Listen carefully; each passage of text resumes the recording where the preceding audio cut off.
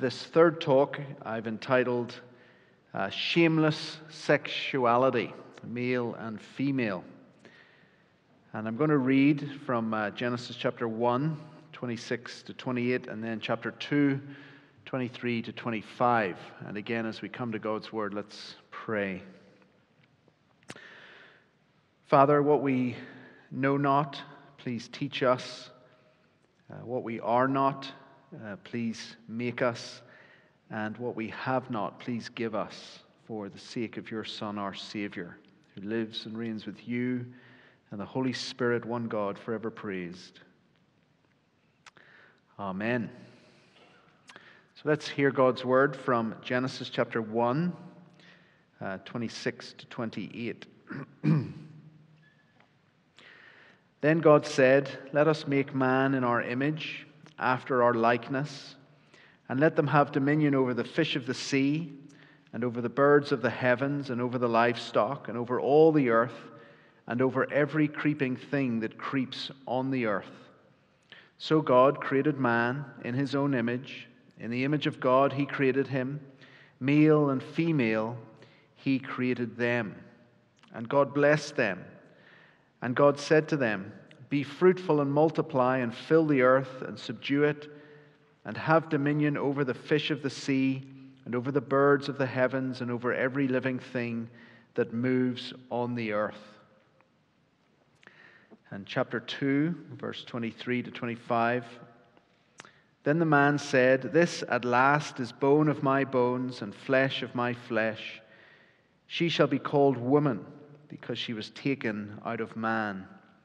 Therefore, a man shall leave his father and his mother and hold fast to his wife, and they shall become one flesh. And the man and his wife were both naked and were not ashamed." I don't think it's an exaggeration to say that in the last few years we have seen a seismic shift in Western culture in relation to the issues of gender and sexuality. What was once a clear distinction between male and female genders, recognized by every civilization since the beginning of time, is now blurred, confused, and distorted.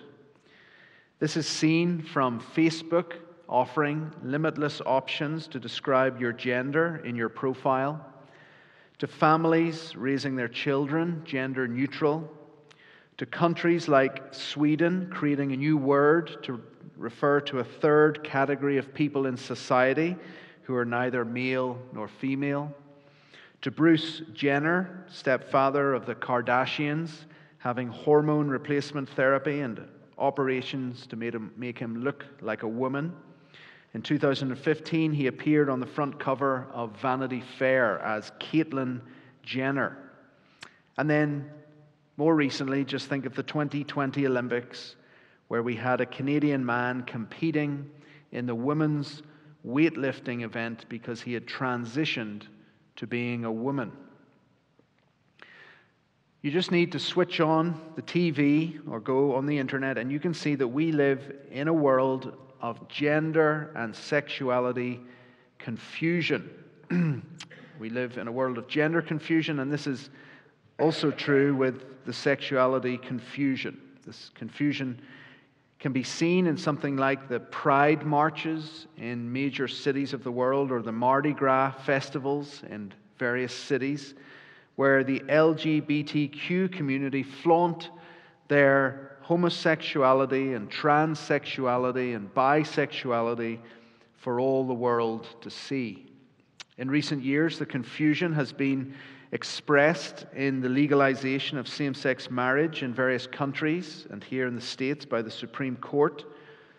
So we are in a fog of confusion, not only in relation to gender, but also in relation to sexuality.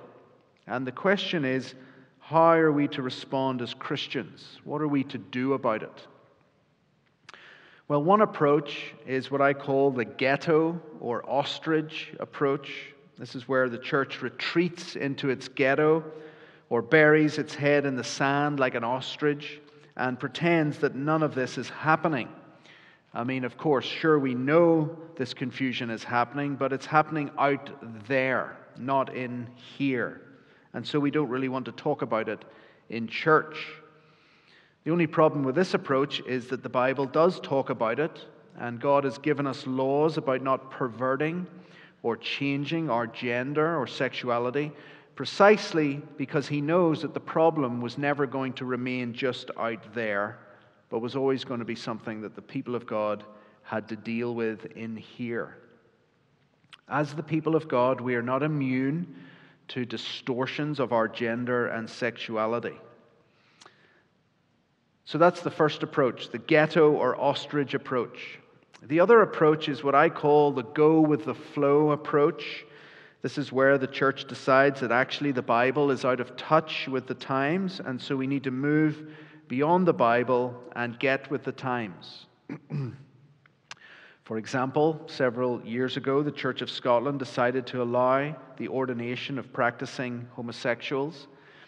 Interestingly, in their report, they admitted that the Bible was against such living, but they said it was time to move beyond the Bible. Other churches and denominations are not so honest.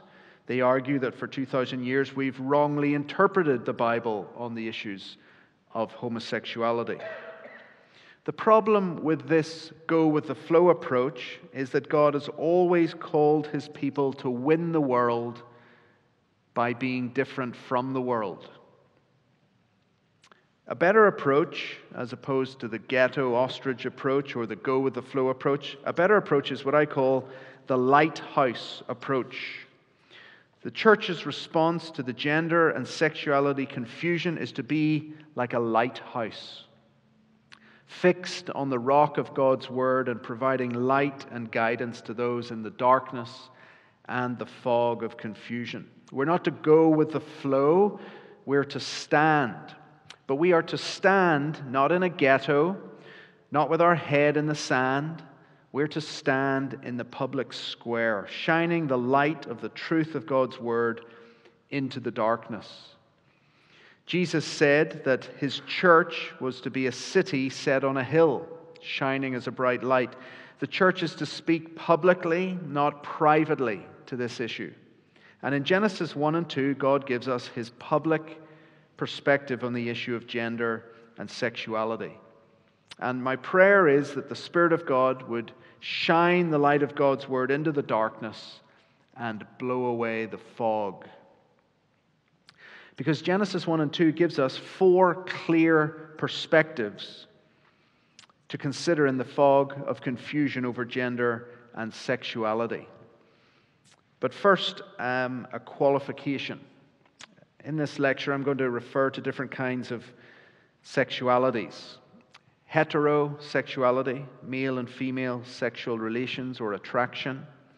Homosexuality, male and male or female and female sexual relations or attraction. Bisexuality, sexual relations or attraction between a person and both a male and female person. Transsexuality, where a person changes their gender or sex from one gender or sex to another. Zoosexuality, historically known as bestiality, where a person is attracted to animals or has sexual relations with animals. Now, I'm aware that some terminology like this might be uncomfortable for some, and I want to acknowledge that. I also want to say that there is a generation of young contemporary pastors who lack propriety and decorum when it comes to speaking about such issues. The Bible never speaks loosely or provocatively about such issues. It never flaunts sexuality. But equally so, the Bible does speak about such issues. All the different sexualities that I've just mentioned are covered in the Bible, if you read Leviticus chapter 18 and 20. So while we must avoid loose or provocative talk about these realities, equally so, we must avoid a Victorian prudishness that seeks to be more holy than the Bible in what we can and cannot talk about in church. So that's the first qualification. The Bible speaks openly about sexuality, but with propriety, and so should we. Now, with that qualification made, let us now look at these four perspectives from God's Word on the issues of gender and sexuality. Number one, before there was gender and sexuality, there was God. Before there was gender and sexuality, there was God. We see this from the very simple fact that Genesis 1:1 precedes Genesis 1:27. In the beginning, God created the heavens and the earth. So God created man in his own image. In the image of God, he created him, male and female. He created them. Before there was gender and sexuality, there was God. The point may be obvious, but it's foundational to this whole discussion, because the whole discussion regarding gender and sexuality is at root a question of authority. Who has the authority to decide someone's gender or sex or sexuality? A few years ago, Facebook changed its gender policy from 58 genders to allowing any description of gender. Why?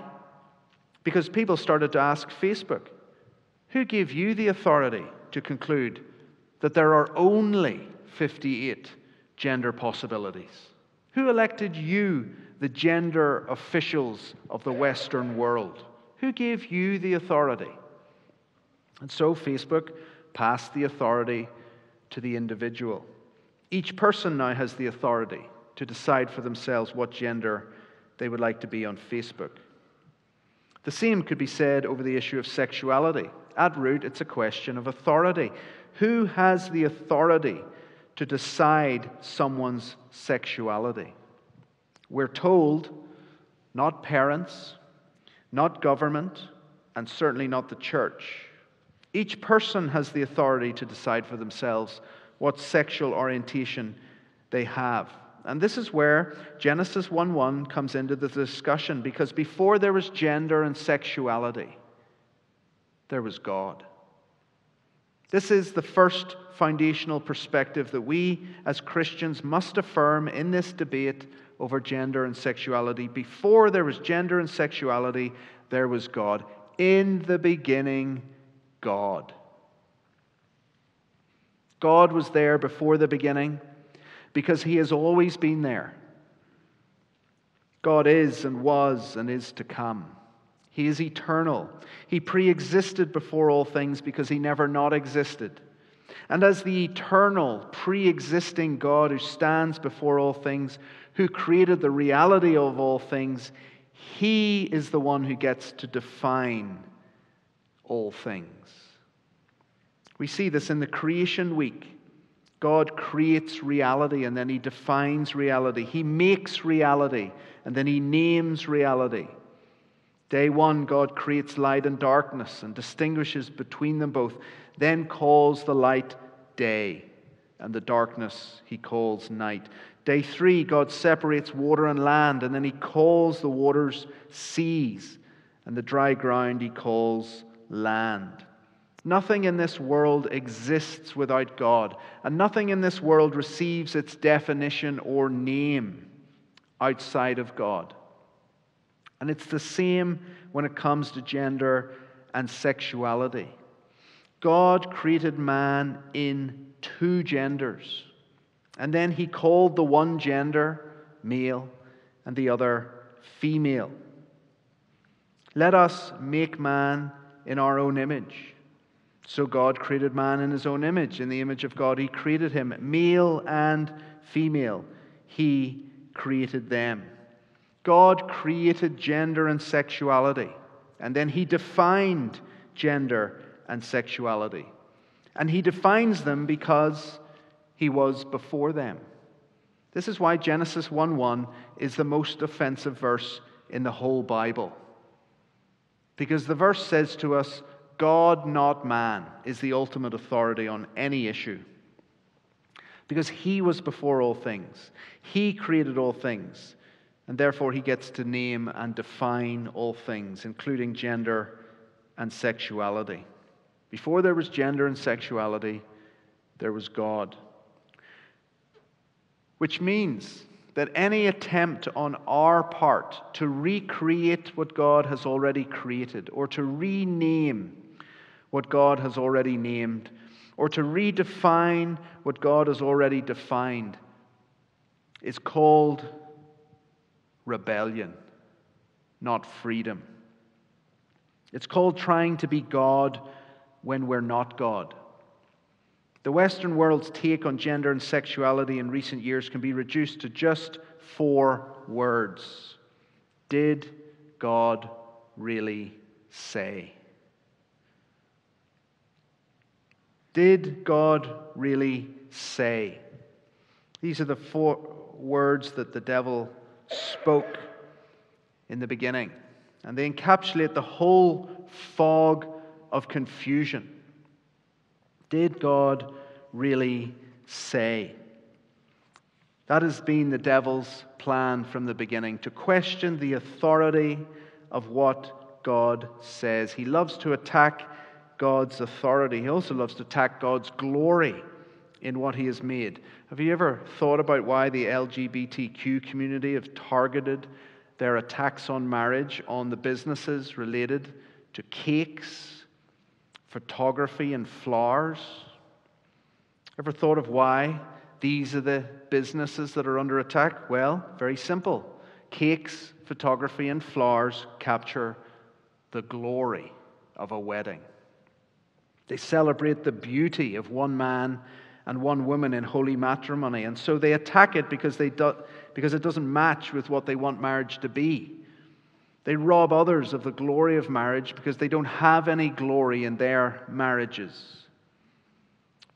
But at root, the whole discussion regarding gender and sexuality is a question of authority.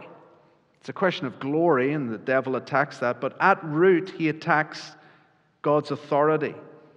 It's a question of who gets to be God. Our society wants to say that the authority to name and define gender and sexuality resides in personal choice, cultural convention, a social construct, a majority vote, a referendum, a government think tank, a Supreme Court ruling. But the Bible says no. The authority to name and define gender and sexuality resides in God alone, the God who was and is to come. Before there was gender and sexuality, there was God, which means God, not you or me, but God gets to define what is and therefore what ought to be. So that is our first point. Before there was gender and sexuality, there was God. Which brings us to the second perspective on gender and sexuality in Genesis 1 and 2. Heterosexuality is God's good idea. Heterosexuality is God's good idea. Chapter 1, verse 26. Then God said, "Let us make man in our image, after our likeness." Verse 27. So God created man in his own image. In the image of God, he created him, male and female. He created them. Here is God having a discussion with himself, because God is one and God is 3 persons. And God decides here in discussion with himself to make mankind in 2 parts, male and female, opposite but complementary. This creation of man as male and female continues the creation of complementary couplets earlier in Genesis. God has already made light and darkness, day and night, sea and land, sun and moon, fish and birds. And now he makes man and woman, male and female. But different to these other couplets that God makes, God pauses to discuss with himself the creation of man. This shows reflection and contemplation. It shows that the creation of man as male and female is God's idea. It's not the accident of evolution or the convention of culture. It's God's creation. This is made even more plain in chapter 2, verse 18 and following, where God makes the woman. Notice how in verse 18, the idea for the man to have a helper is God's idea. It is not good that the man should be alone. I will make for him a helper fit for him. Notice also that it's God who puts Adam into a deep sleep in verse 21. So the Lord God caused a deep sleep to fall upon the man. And then he creates a woman from his side. It's God's decision to make this creature from Adam's side a she and not a he. And notice that it's God who then brings the woman to the man, verse 22. And the rib that the Lord God had taken from the man, he made into a woman and brought her to the man. And when the man sees her, he acknowledges that she's equal but different, bone of my bones, flesh of my flesh. And precisely because they are equal but different, they come together as one flesh. God brings the man and woman together like two magnets. In order for two magnets to come together, they both need to be magnets, and they both need to have the quality of a magnet, but one has to give off a positive field and the other a negative field if they're going to come together. Two positives repel each other, two negatives repel each other, but a positive and a negative come together. And it's the same with male and female. God makes the man and the woman equal but different in order that they might come together and become one flesh. They fit naturally together. Do you see how sexual attraction between male and female, between a man and a woman, is God's idea? He initiated the whole thing. He's the main actor in chapter 2, 18 to 25. But it's more than his idea. It's God's good idea. Chapter 1, verse 31. And God saw everything that he had made, and behold, it was very good. Here is God's assessment of the couplets and this couple at the end of his creation week.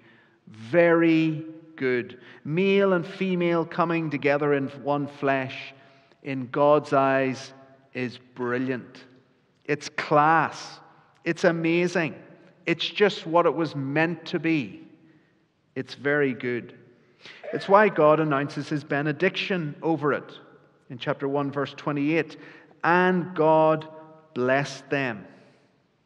Heterosexuality is God's very good idea, which means that any other kind of sexuality is man's bad idea, over which there can be no benediction, no word of blessing. Homosexuality, bisexuality, transsexuality, zoosexuality are all bad ideas. And they are bad ideas because they distort God's good idea. They pervert God's good order. Now, this is a really key point in the discussion over sexuality. There is only one good idea when it comes to sexuality, and that is heterosexuality. There's only one good natural created reality when it comes to sexuality: heterosexuality. All other sexualities are bad ideas. All other sexualities are unnatural sexualities.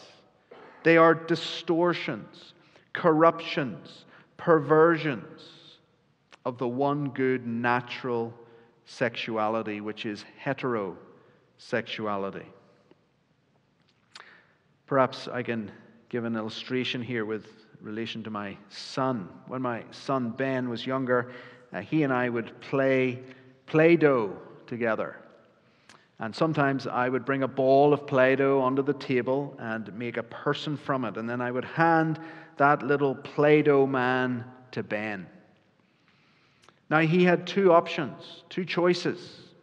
He could either respect Play-Doh man I'd given him and play with him as he was, or he could change him. Well, I'll leave it up to your imagination which one it was.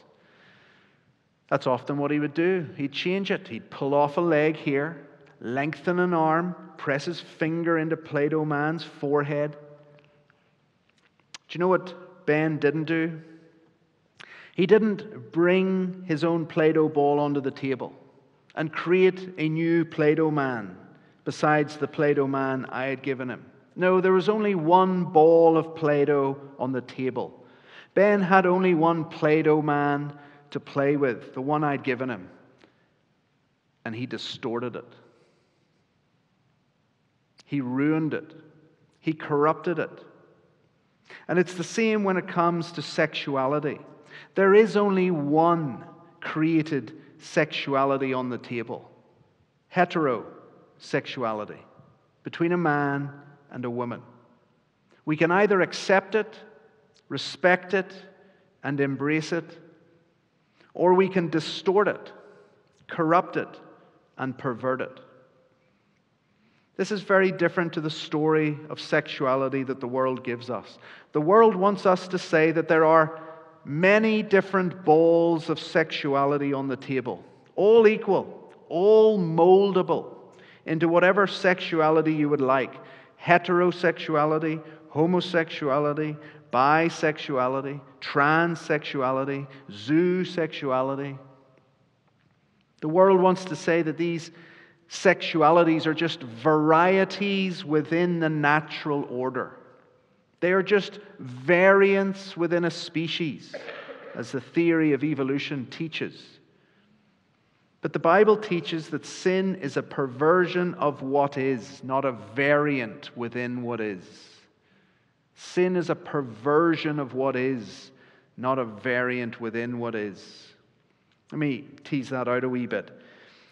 Whereas a heterosexual person loves a different self, a homosexual person loves the same self by duplicating the self.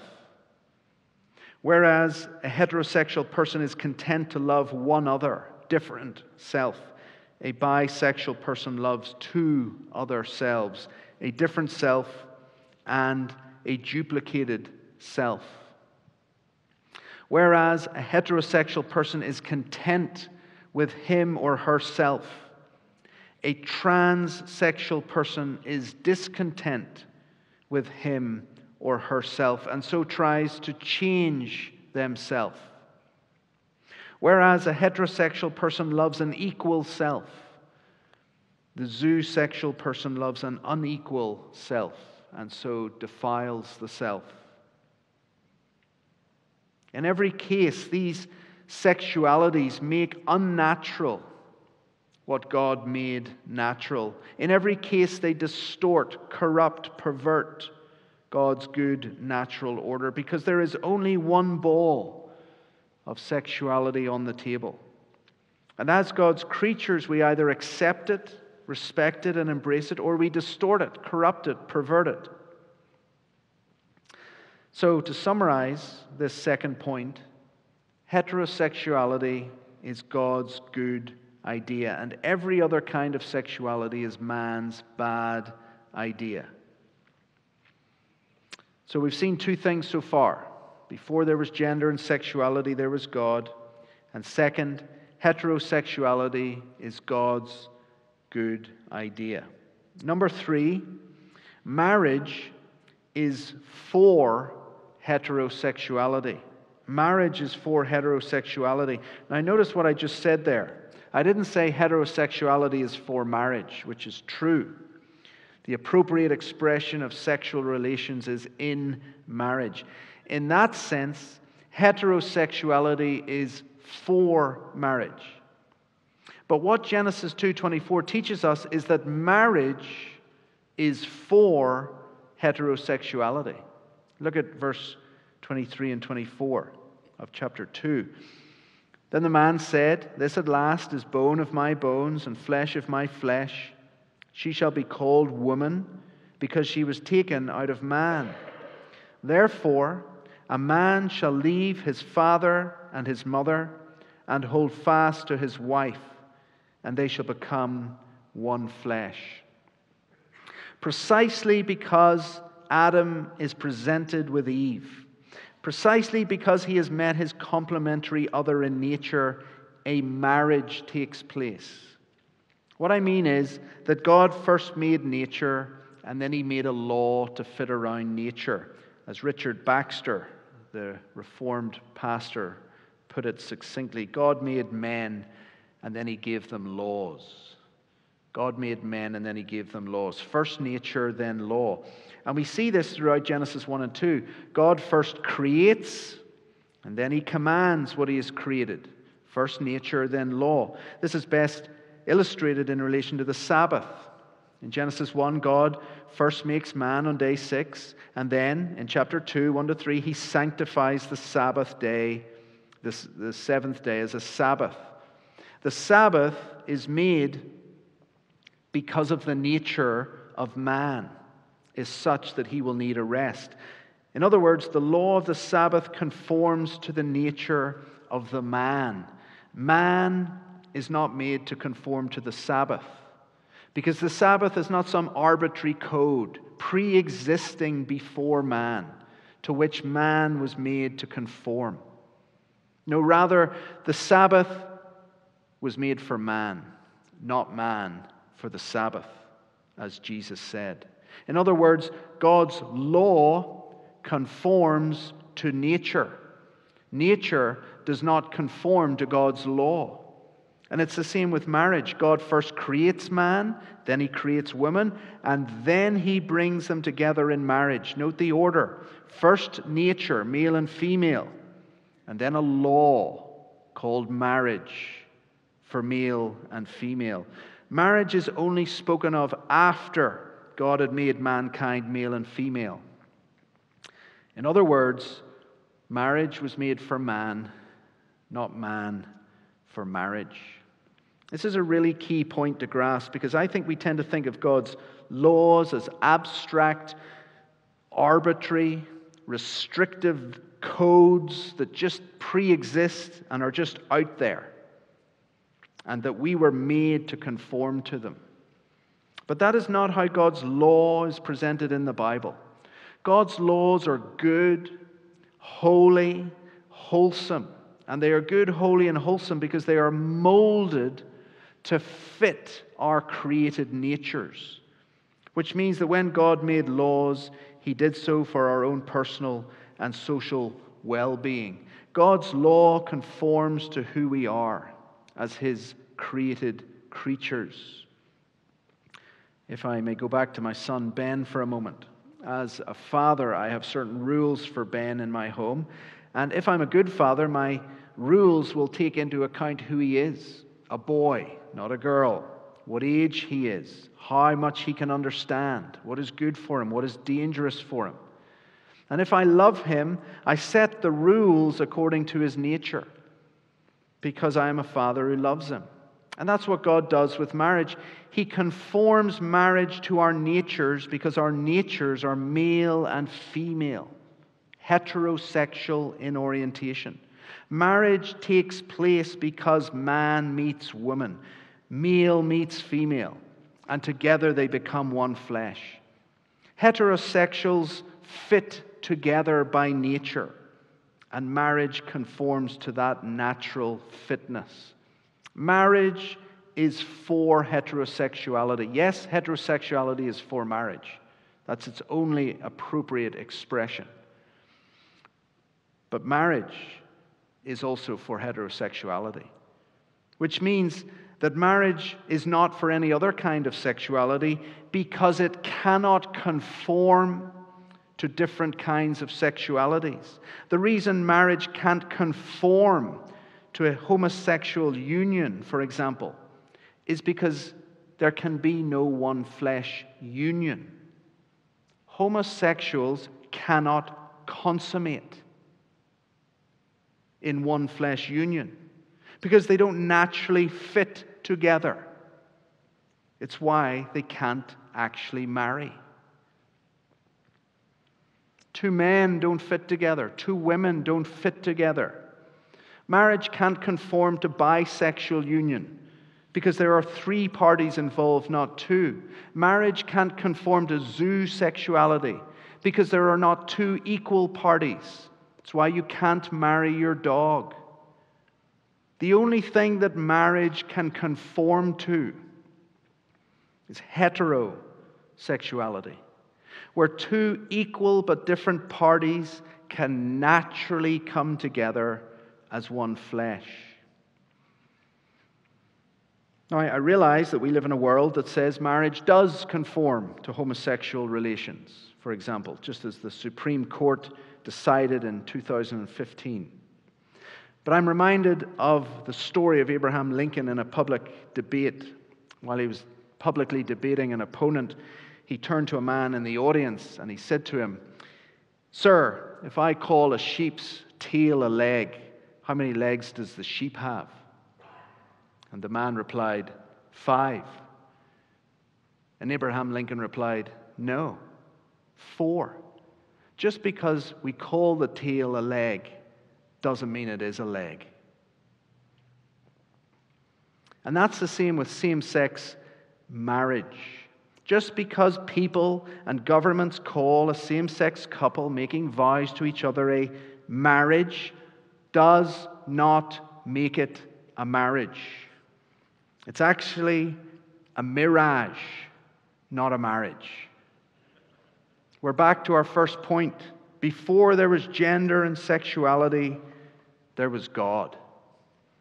And what God says marriage is what marriage is, not what man says marriage is. Homosexual marriage is a figment of people's imagination. Even if the media put it on TV and promote it, still a figment of people's imagination. Even if a government puts it into law and gives people certificates, it is still a figment of their imagination. This is the reason we are opposed to same-sex marriage, because it does not compute with reality, with the created order. Another reason we're opposed to same-sex marriage is because it cannot conform to the picture of Christ and the church. Christ did not die for another Christ. The church does not submit to another church. Christ died for his bride, the church, and the church submits to her husband. So that's our third point. Marriage is for heterosexuality. Number 4, heterosexuality in marriage is shameless. Heterosexuality in marriage is shameless. When God's good idea is kept, when his good order is followed, look at what happens. Chapter 2, verse 25. And the man and his wife were both naked and were not ashamed. Were not ashamed. It was a shameless marriage. We human beings are at our most vulnerable when we are naked, but here are Adam and Eve before the fall, naked with each other, enjoying each other, and feeling no shame for it. Why? Because heterosexuality in marriage is shameless. There is no guilt. There's nothing to hide, everything to give, because in heterosexual relations in marriage, a person has met their perfect match. So what's there to hide? And precisely because heterosexuality in marriage is shameless, any sexuality outside of marriage, including heterosexuality, any sexuality outside of marriage is shameful. You only need to scratch a little below the surface and you'll see that when sexuality is expressed outside of marriage in any way, shape, or form, there is deep, deep shame.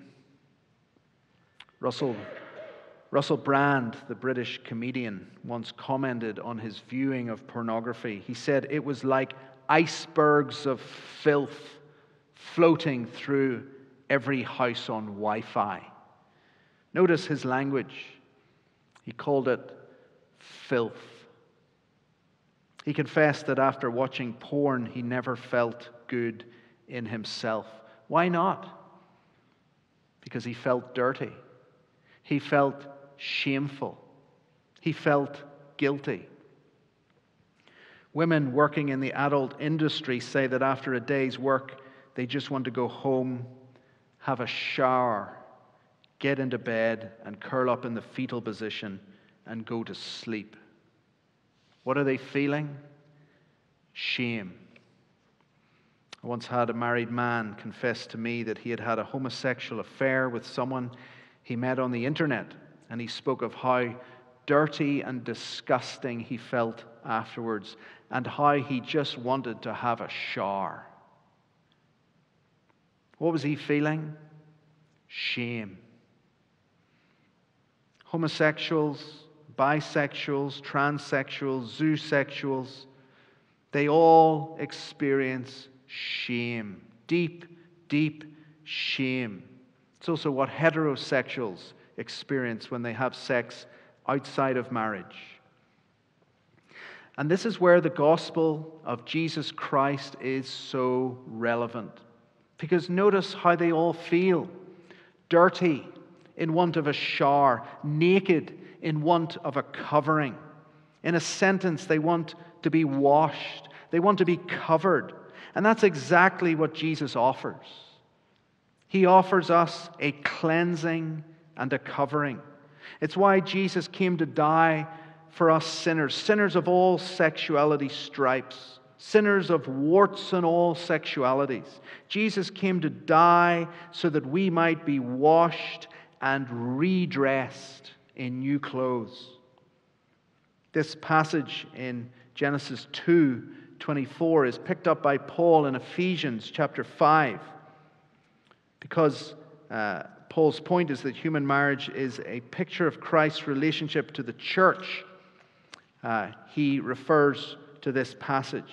Listen to what he says at chapter 5, verse 25 to 27. Husbands, love your wives as Christ loved the church and gave himself up for her, so that he might sanctify her, having cleansed her by the washing of water with the word, so that he might present the church to himself in splendor, without spot or wrinkle or any such thing, that she might be holy and without blemish. Do you see the language? Jesus died so as to wash his bride with water, which means that she was first dirty before he died for her. And then notice the language of dressing her in a robe without spot or wrinkle. It's a language connected to clothing, to a wedding dress.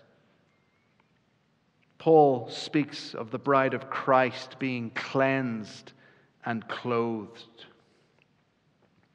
Paul says the same in 1 Corinthians 6, 9-11, speaking of a whole list of sins, one of which is homosexuality. Paul says, "And such were some of you, but you were washed, you were sanctified, you were justified in the name of the Lord Jesus Christ and by the Spirit of our God." It's always struck me that Paul begins his list of what has happened to us with the word washed. You were washed. That's the wonderful good news of Christianity. Jesus' blood cleanses us. But it doesn't stop there. Once he cleanses us, he covers us with his righteousness, and then he begins to change us. Notice the tense in the verb. Such were some of you. No matter who you are, whatever you've done, with whoever you have done it, Jesus Christ is willing to wash you, to cover your shame. Why? Because he hung ashamed and naked on a cross for sinners of all sexuality types. And then he promises to change us, just like he did the thief on the cross. The thief on the cross had his sins washed away, and he also had his mouth washed out.